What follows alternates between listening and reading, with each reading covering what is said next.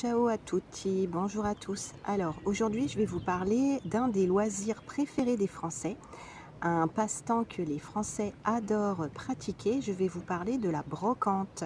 Alors pour dire brocante, on dit aussi vide-grenier. Et en gros, qu'est-ce que c'est une brocante? C'est comme une grande foire ou un marché.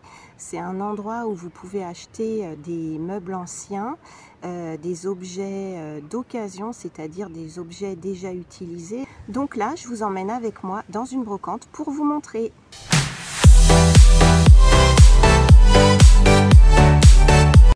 Généralement, une brocante, ça se passe le dimanche, alors principalement à l'automne et au printemps.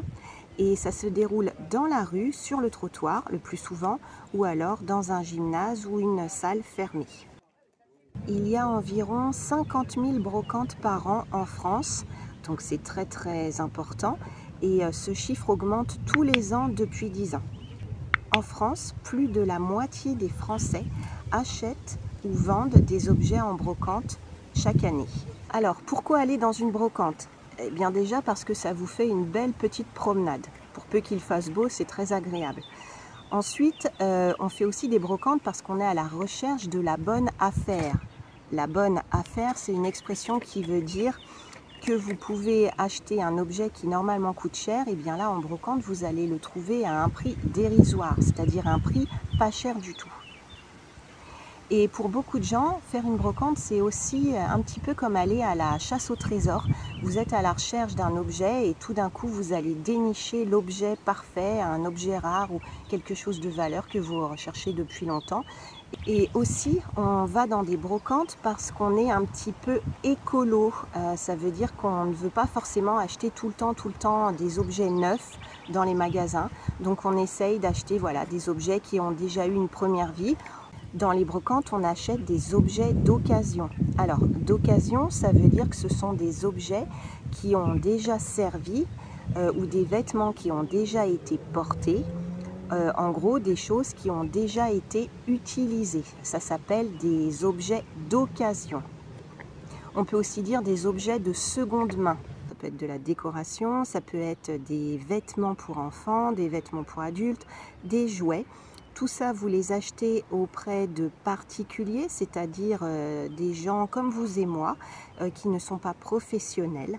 Alors j'ai cherché un petit peu sur internet pour connaître l'envers du décor, parce que généralement quand je vais dans une brocante, moi j'y vais comme acheteuse, donc pour acheter des objets, mais là j'ai voulu me renseigner comment on fait pour participer à une brocante si on est vendeur, c'est-à-dire si on vend les objets.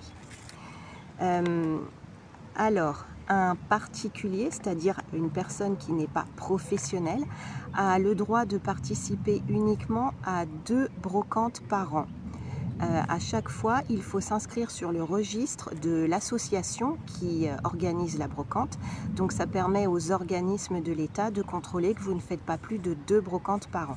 Si vous faites plus de 2 brocantes par an en tant que particulier, vous serez assimilé à un professionnel et donc vous aurez des taxes comme tous les professionnels. Et il faut louer un espace, c'est-à-dire du mètre linéaire, une surface où vous allez mettre votre stand, où vous allez mettre vos articles à vendre. Et ça coûte entre 3 et 20 € le mètre linéaire. Dans les brocantes, les vendeurs vous vendent leurs objets à des prix qui peuvent être affichés, ou alors c'est eux qui vont vous donner les prix. Mais il faut savoir que dans toutes les brocantes, on peut négocier. On dit aussi on peut marchander. Ça veut dire que vous pouvez essayer de faire baisser le prix que demande l'acheteur. Voilà, vous négociez avec lui et généralement, vous pouvez arriver à faire baisser un petit peu le prix. Alors, généralement, quand on va à une brocante, on paye en espèces. Ce qu'on appelle des espèces, on peut aussi dire en liquide, c'est-à-dire qu'on paye avec des billets et des pièces. Dans une brocante, on ne peut pas payer avec la carte bancaire et généralement, on n'a pas le droit de payer avec un chèque. Voilà, j'espère que cette petite balade avec moi dans une brocante en France vous a intéressé. J'espère que vous avez appris plein de nouvelles choses. Moi, je serais très curieuse de savoir si les brocantes, les vide-greniers, existent dans votre pays. Je ne pense pas que ça existe qu'en France, mais voilà, n'hésitez pas à le dire dans les commentaires. Pensez à mettre un petit pouce si vous avez aimé cette vidéo. Et moi, je vous dis à très bientôt pour une prochaine vidéo. A presto! Ciao, ciao!